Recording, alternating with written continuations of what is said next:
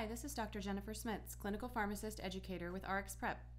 We receive a lot of phone calls and email questions about biostatistics and the best way to master the material. The Biostatistics and Pharmacoeconomics chapter in the coursebook covers the vital information, but sometimes it's helpful to look at things in another way. The data can be presented in different ways, causing it to appear confusing at times. You may see the data presented in table or abstract form. So today we'll use an example and walk through how to approach a question and not become overwhelmed by the data presented. We will cover common calculations and conceptual information. Let's get started. First, let's read the methods section. To compare prasugrel, a new thienopyridine, with clopidogrel, we randomly assigned 13,608 patients with moderate to high-risk acute coronary syndromes with scheduled percutaneous coronary intervention to receive prasugrel, a 60 mg loading dose and a 10 mg daily maintenance dose, or clopidogrel, a 300 mg loading dose and a 75 mg daily maintenance dose for 6 to 15 months. The primary efficacy endpoint was death from cardiovascular causes, non-fatal myocardial infarction, or non-fatal stroke. The key safety endpoint was major bleeding. We can see that this is a study involving patients with ACS who will undergo PCI. Patients received one of two antiplatelet medications, prasugrel or clopidogrel, which, as you know, are given to reduce the risk of thrombotic complications. Now let's answer a question based on the methods section. Which of the following statements is true regarding this study? Answer A. A patient enrolled in this study was more likely to be assigned to the prasugrel group than to the clopidogrel group. It states that patients were randomly assigned to a treatment group. When you think about what this means, obviously it indicates a randomized trial design. Another way to say this is that a patient was equally likely to be assigned to the prasugrel as the clopidogrel group. So answer A is not correct. Answer B. The study design is randomized placebo-controlled. This is an important point. This study is controlled but not placebo-controlled. It's comparing patients receiving two different drugs, prasugrel and clopidogrel. This is an active control study, with the patients receiving clopidogrel serving as the control group, since at the time of the study it was an established treatment. Prasugrel would be considered the treatment group in this analysis because it's described as the new drug. So answer B is not correct. Answer C. Patients were assigned to receive clopidogrel for 6 months or prasugrel for 15 months. Let's look and see if this is correct. Patients were assigned to receive prasugrel or clopidogrel for 6 to 15 months. While a study patient may have received clopidogrel for 6 months or prasugrel for 15 months, the specific duration of each agent was not assigned as part of the study, but rather ranged from 6 to 15 months. Even though the numbers look familiar, this is not a correct interpretation, so be sure to read carefully. Answer D. The study was designed to detect a difference in a composite endpoint. You can see that the primary efficacy endpoint involves 3 different outcomes: death from cardiovascular causes, non-fatal myocardial infarction, or non-fatal stroke. This is called a composite endpoint. Let's take a moment to talk about composite endpoints. What is it? It's when multiple individual outcomes or endpoints are combined for the statistical analysis. For example, in this case, death from cardiovascular causes, non-fatal stroke, or non-fatal MI were combined for statistical purposes. Some key things to remember about composite endpoints. If any one of the individual outcomes occur, a primary endpoint is counted for the statistical analysis. Additionally, the endpoints must be similar in magnitude. For example, you couldn't choose death, MI, or cough. Those wouldn't be equal in magnitude. So why would a composite endpoint be used? It allows a study to be completed more quickly.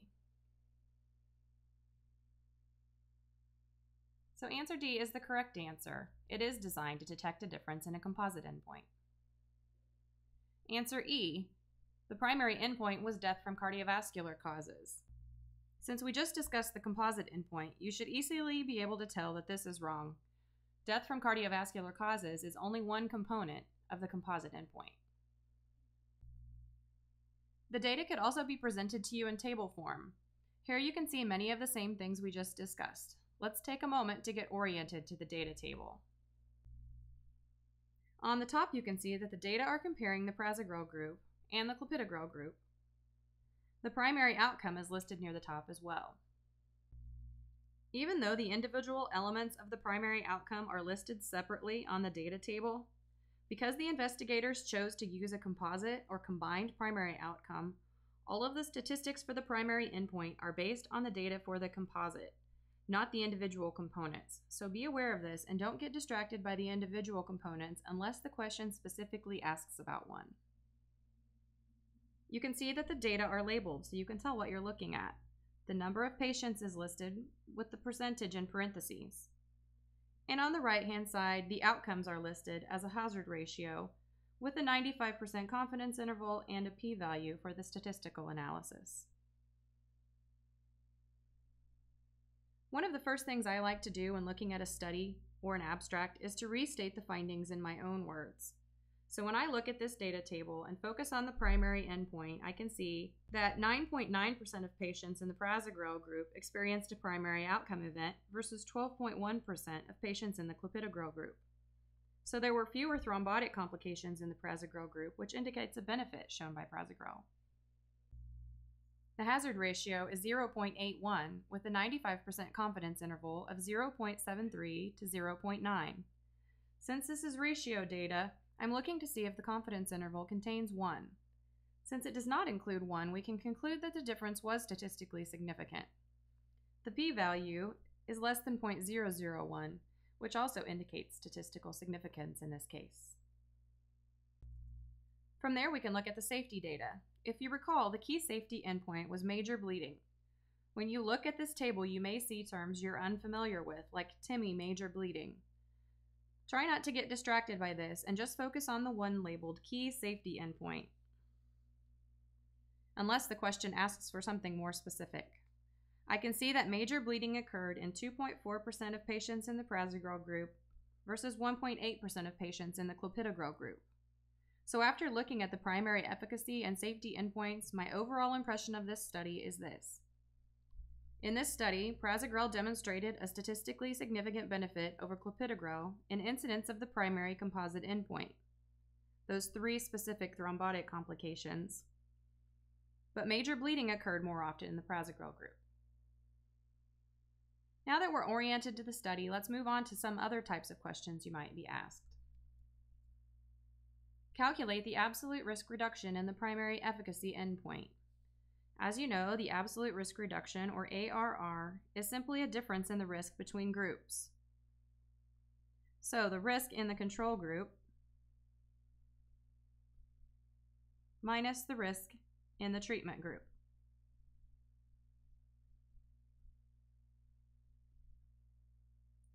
A common mistake we see is when someone tries to add up the individual values to get a composite endpoint. This is not a valid approach. You can prove it to yourself that this won't work by adding up the individual outcomes. For the prasugrel group, if you add them up, you'll see that 669 individual outcomes occurred, but the composite endpoint was only recorded 643 times. This is because a patient could have experienced more than one of the individual outcomes. Remember, the composite endpoint says that if A or B or C occurs, it will be counted. Since any of these counts as a composite endpoint, a second endpoint in the same patient wouldn't be counted twice. So for this reason, we'll stick with the composite endpoint data. So our risk in the control group, or clopidogrel group, is 12.1%, minus the prasugrel group, or the treatment group, which is 9.9%, giving us an ARR of 2.2%.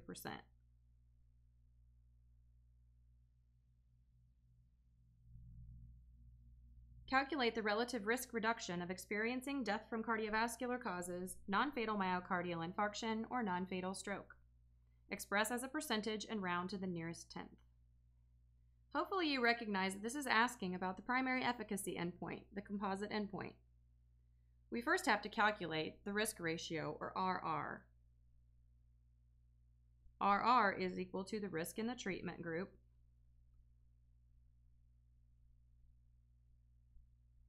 over the risk in the control group.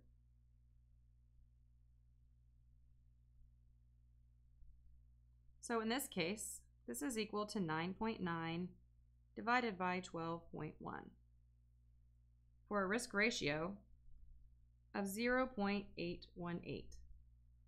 Now we can calculate the relative risk reduction, or RRR. RRR is equal to 1 minus the risk ratio. 1 minus 0.818 is equal to 0.1818. Because the question specifies to express it as a percentage, we'll multiply by 100 for 18.18%, and then round to the nearest tenth, 18.2%, for our relative risk reduction. Please note that the relative risk reduction can be stated as either a percentage or as a decimal, so be sure to read the question carefully so you can express your answer appropriately. How many patients would need to be treated with prasugrel to avoid one additional death from cardiovascular causes, non-fatal MI, or non-fatal stroke? This is a number needed to treat question. As you know, the number needed to treat is 1 over the ARR. Do you remember what our ARR was? For the ARR, we took 12.1% minus 9.9% for an ARR of 2.2%. But for the number needed to treat, we always use the ARR in decimal form. So in order to get that, we'll take 2.2 divided by 100 for an ARR in decimal form of 0.022. Now we can plug that into our number needed to treat. So number needed to treat equals 1 over 0.022, giving us a value of 45.45 repeating. Remember, number needed to treat is always a whole number, so we have to round the answer. This answer would be rounded up to 46, even though numerically we wouldn't normally round it up. With a number needed to treat, we always round up to the next whole number. We never want to underestimate the number of patients it will take to see a benefit. So in this case, number needed to treat is 46.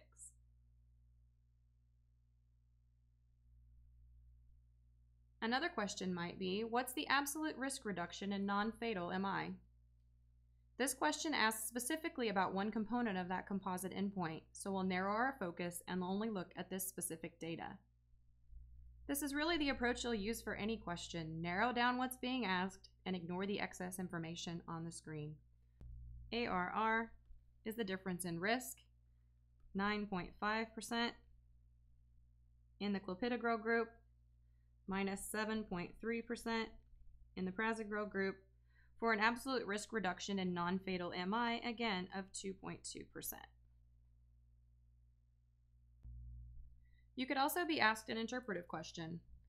Based on this study, which of the following statements is correct?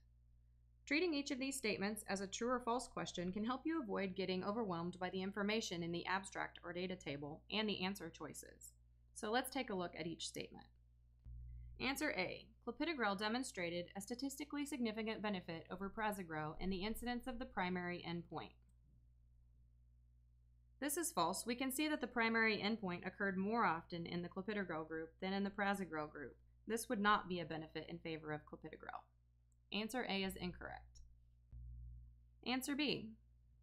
Prasugrel demonstrated a statistically significant benefit over clopidogrel in incidence of major bleeding.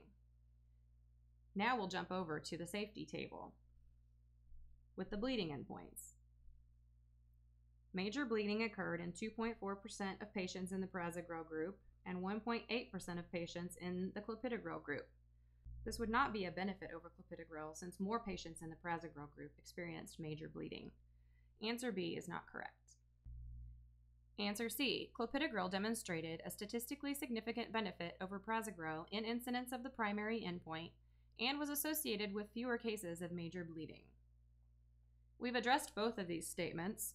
Even though the second half is true, major bleeding was less frequent in the clopidogrel group. It was prasugrel that demonstrated the benefit in the primary endpoint.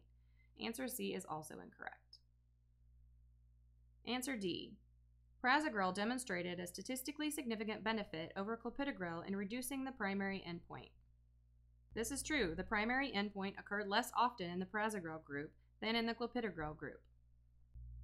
This was statistically significant as noted by the confidence interval and the p-value. This is the correct answer. For completeness, we'll discuss answer E, which states there's no statistical difference between clopidogrel and prasugrel in the primary endpoint, which we just discussed. Prasugrel showed a difference that was statistically significant. Answer E is not correct.